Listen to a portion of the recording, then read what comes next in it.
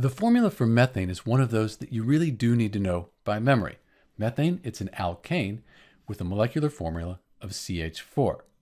So we can represent the formula as a Lewis dot structure, and that shows us the distribution of atoms and electrons around the central carbon. You can see that the carbon, it has 4 hydrogen atoms around that central carbon, CH4. We can also look at the molecular geometry and note that methane has a tetrahedral molecular geometry, and the bond angles, they're about 109.5 degrees. The formula for methane, that follows the general pattern of the alkanes.